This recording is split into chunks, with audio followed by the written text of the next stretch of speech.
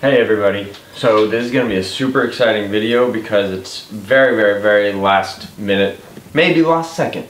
Anyways, here's the story. So you got to hear the story before we start building this terrarium for salamanders. As you might know about me, I'm mostly into chameleons, but anyways, I'm launching a, let's call it a wildlife protection project or something. But anyways, so my parents live out in the East Bay of California's Bay Area, and as most of the country might know, we're experiencing some of the worst drought we've had in decades and decades. So with that being said, a lot of amphibians have sought kind of really selective homes, such as, for my family's sake, we actually had this old wood pile that was sitting there for decades, my entire life. The wood pile had been there at least since I was only, I don't know, 2 years old or so. So it's been there basically my whole life. I'm 26 now. So over the years that thing's been rotting and decomposing and basically creating its own little habitat inside. All kinds of bugs and critters, rabbits and ground squirrels and such have made their homes in there, even snakes maybe. But anyways, because of all the dryness, the layers and layers of wood have also created a home for amphibians, such as salamanders. So while my family over the last few months have basically been, my family has been moving that wood pile because we plan on using that land to build like a little house behind my parents' house out in the country where they have enough land to build more on their property. So they want to build like a little cottage or something. But anyways, this old wood pile had to get moved. But as they started doing it, they discovered some salamanders they told me about, and I love creatures of that nature, especially salamanders. I have a marbled salamander named Scrappy already, just because I wanted to have a salamander. Anyways, salamanders, or at least marbled ones, are not naturally found here in California. However, the yellow-eyed ensatina is. And that's what I discovered the salamander that they were finding was.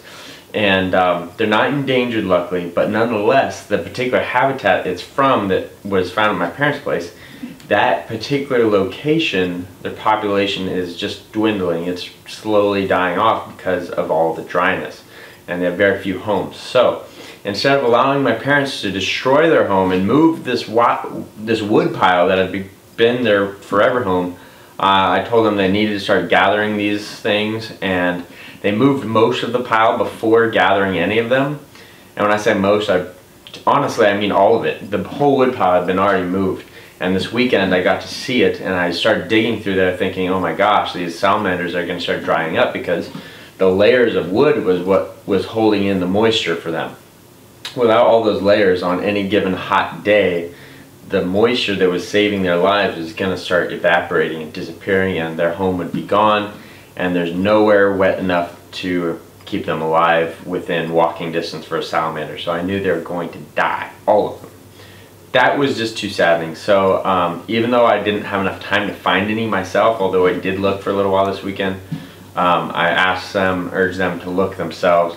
Today my mom found a few of the yellow-eyed ensatina. So we're gonna build a terrarium real quick right now and take care of them, give them a home, and let them, you know, grow, live, maybe reproduce, and then when the drought is over, maybe I can take them back to their home. Okay, this is the exciting unveiling. My mom said she found a total of 5. Sadly, I think she manhandled one of them and it died. I don't know what it was, but when she showed it to me, sadly there was one of them already dead in these jars. She just gave me silly jars.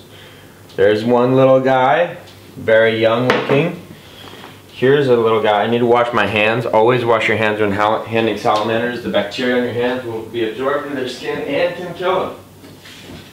Okay, so I've washed my hands. I can handle the salamanders, but I don't actually want to. I want to build their terrarium first. We're going to start with what is the usual, which is some layers of rocks that will be used for draining the water.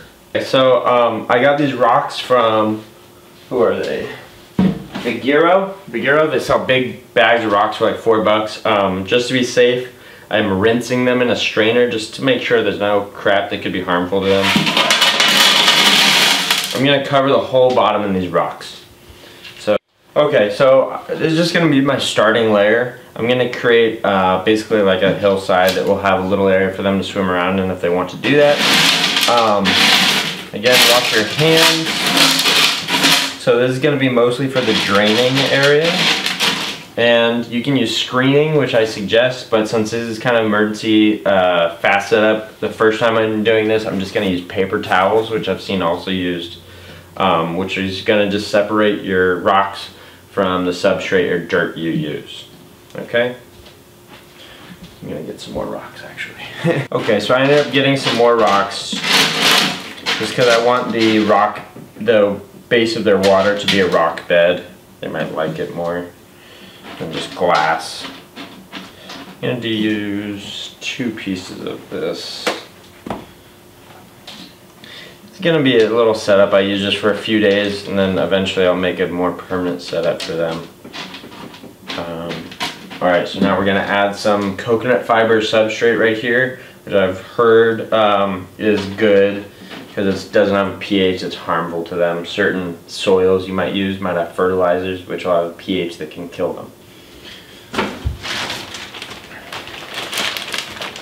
For this I'm using the Eco Earth loose coconut fiber substrate.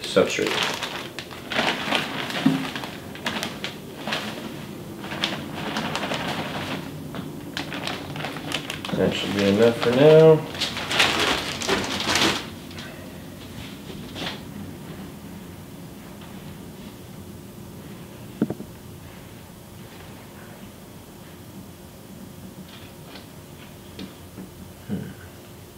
Probably need more.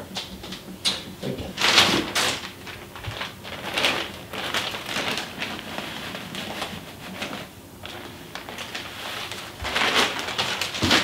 Alright, just a little bit. Cover up all the ugly paper towel, which I don't like, but for now it's a necessary evil, I suppose. It'll make cleanup possible, whereas if you don't use some kind of a mesh or paper towel to separate your rocks from your dirt, it's impossible to separate them basically otherwise. Okay, so now I'm going to add some dried sphagnum moss and some habitat type additives. I don't have any really good aquatic type plants for them at the moment, but I'll get some. And then put some bark pieces in there for them to climb under and such. Okay. Where did the sphagnum moss go?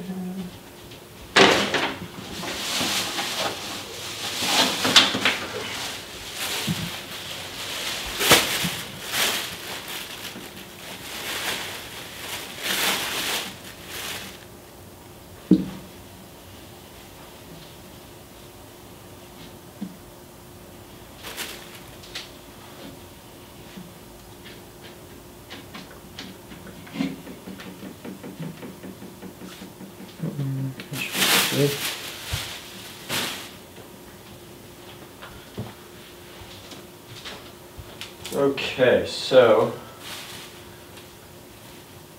I'm going to add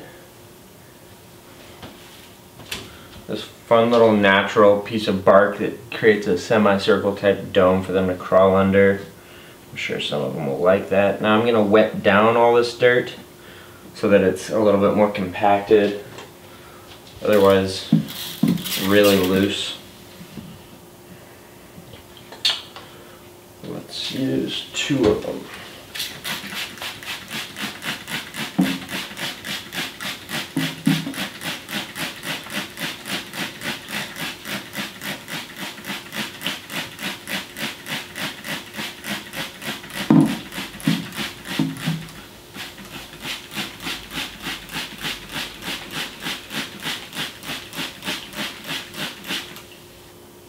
Okay. Alright, so that's enough for right now to be habitable, just for right now, so I'm going to let them finally out of these jars. My mom just put them in dang ball jars. Anyways, they need to get out of here. I'm sure they're dying to get out. Okay, so I changed the camera and got some extra lighting so you can see this part. This is the fun part.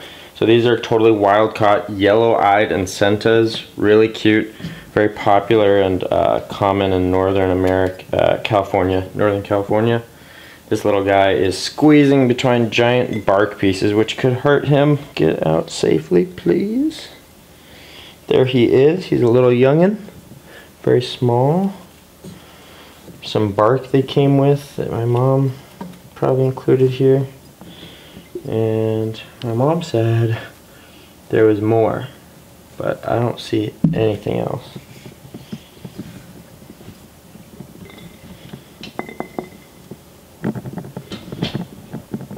Unfortunately, I don't see anything else in this jar, so we're gonna get the big boy now. There's one mostly full-grown ensatina with us here today, and he is dying to get in here as well.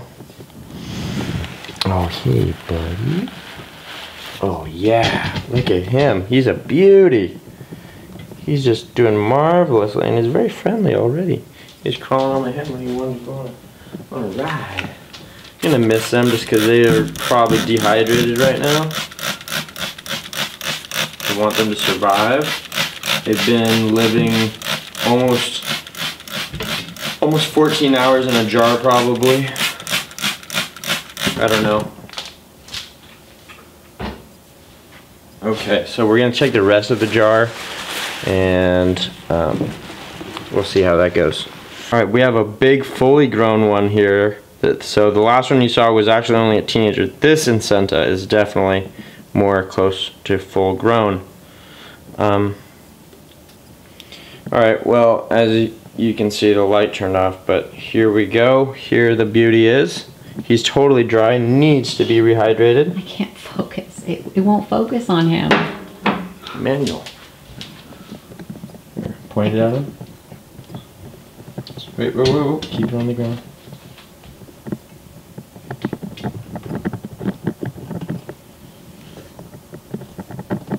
There you are. Beauty. Wait, which one focuses? They both do. There's two of them. You're focusing on. Oh, okay. Okay, well, there you go.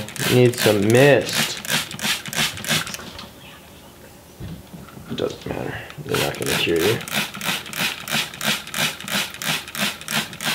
Okay. I'm going to go get another light because I want you to be able to see this. Okay, so in the last of this video, I'm going to add a cute little pond for them to basically be able to swim around, get wet when they want to.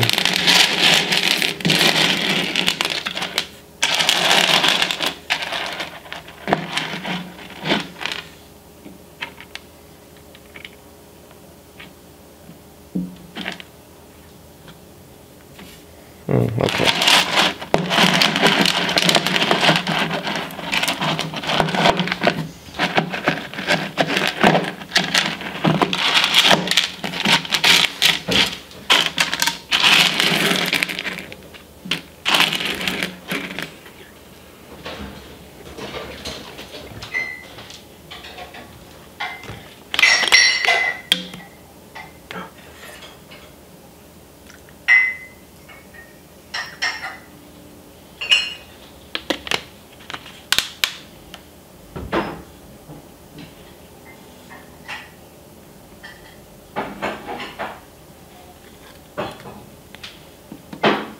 He's never been able to do that in his life before, probably. And man, did he like it. Oh, he's acting like a little frog. You probably want to get a swim too, don't you? Get a little swim. Get a little swim. Get a little swim. Oh, don't. Too fast, buddy. There you go. Yeah. Yeah, they like it, don't they? They're just chilling in their hot tub. What about Chubby? Chubby's too big to fit. They'd both have to clear out first. And I think they're really enjoying what it means to be in water like that for the first times in their life, maybe. Anyways, again, thanks for watching. I'm going to find out how to sex these guys and separate the males and females probably. So, alright, so thus far, I don't know if there's any kind of foundation or something that rescues specifically amphibians, because there's a lot of micro biodiversity, you know, little areas where a very specific newt salamander frog or something lives, and they don't live anywhere else in the world. And you know what? That's what it means to be a defender of wildlife, people. Oh yeah, you gotta earn that. Just kidding. Or you can just go to the local B of A and sign up. I don't work at B of A. I'm not sponsored. Anyway, yeah, so if anyone watching this video knows about some kind of group that is trying to defend the amphibians in the Bay Area or anywhere in America, let me know. I might be willing to just send these guys there and make sure they're well taken care of, and when the drought in California is over, if ever, we can return them to where they belong, in the hills of the East Bay. Anyways, thank you for watching. Like and subscribe if you want to see more videos like this. Yeah, and feel free to leave comments. I will read all of them. Thanks for watching.